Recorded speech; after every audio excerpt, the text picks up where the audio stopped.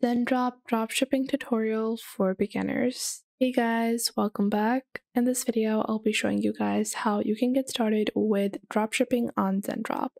So let's get into it. Now, what does dropshipping mean and how can Zendrop help you or facilitate you in dropshipping? Well, Zendrop is a supplier that enables you to find some winning products and then sell them directly to your customers. They have a verification process for their suppliers. They have different types of products from different countries, so you can enable fastest shipping to your customers. For example, if I am primarily targeting customers in Canada, so I can find suppliers that are present in Canada. That would enable me to provide lower shipping rates and time to make sure that my customer satisfaction remains very high. Now, they also let you automate the shipping process, build brands, get analytics, have subscription boxes, as well as custom branding. So I will be using my Shopify store as an example where I want to get started with Zendrop Dropshipping. So to get started, you can go into settings and you can go into apps and sales channel and you can open up the Shopify app store. Now keep in mind that you do have to create an account on Zendrop and you can click on get started now to get started for free. And in the meanwhile, I'm going to go into Zendrop and install the Zendrop application from the Shopify App Store into my Shopify store. This will enable me to sync up all of my orders and make sure that my dropshipping process is simple and efficient. So once I have downloaded this, you will see an account will be created for you. If you don't have an account already, you can just sign up with your email address and your store will be linked. So on the left, I have my store link, and now I can get started with Zendrop Dropshipping on Shopify. So on the left, I have a dashboard which allows me to view key metrics from my store, as well as a find product section where I can find successful products. Then you have a my product section, which allows you to see any of the products that you have currently listed, any issues you're facing, as well as the import list where you can add items in a queue and then later on choose which ones you want to list on your store now and which ones you might want to do later. Below that, you have some extra options where you can avail some other services, including AliExpress imports, trendy products, Zendrop Academy, bundles and boxes, and customized branding for your products. However, keep in mind, all of these features are only available with the premium plans on Zendrop.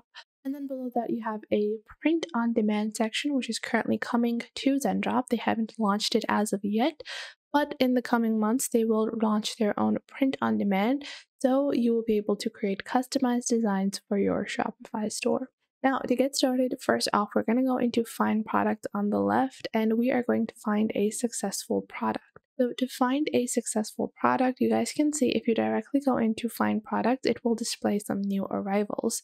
This will show you some of the top selling products that they currently have that are new.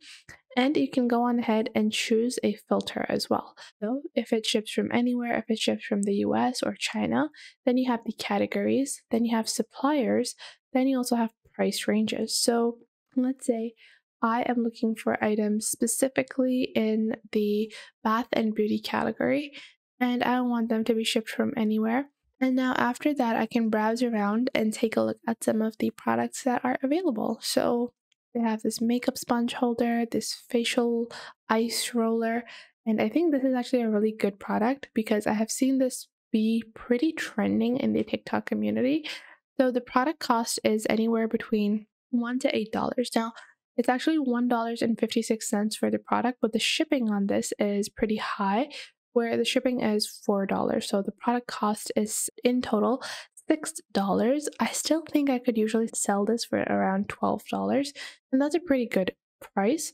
So what I'm going to do is I can click on sample order to place a sample order for this particular product, and that usually is going to be at a higher price, but that will enable you to see the product quality and actually assess it before you start sending it out to customers. Now I will click on add to my product, and then I can go into my product on the left panel.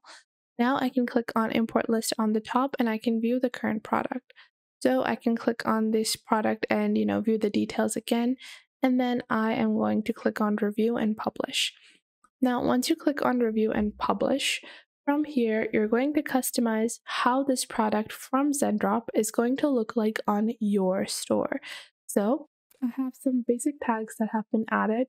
Let's say I want to add self-care as a tag. I can add more tags as I go. I'm going to add facial ice roller as the title of my product. Then I have the product type, which is going to be women. And then I have the collection I want to add this to. So I want to add this to my women's accessories collection. So I'm going to go into the left. I have accessories as a collection, baby item clothing, not clothing. Yeah, women's clothing and accessories, and then just women's accessories. I want to add it to those two collections specifically. Once I have done that, I can go on ahead and go into the description on the top and customize the description. So the descriptions from these products usually are a bit too long, so I would recommend that you shorten it up or customize it a little. Now, I don't want this to be so long. I'm just going to cut this out and I'll just make it this short, like this.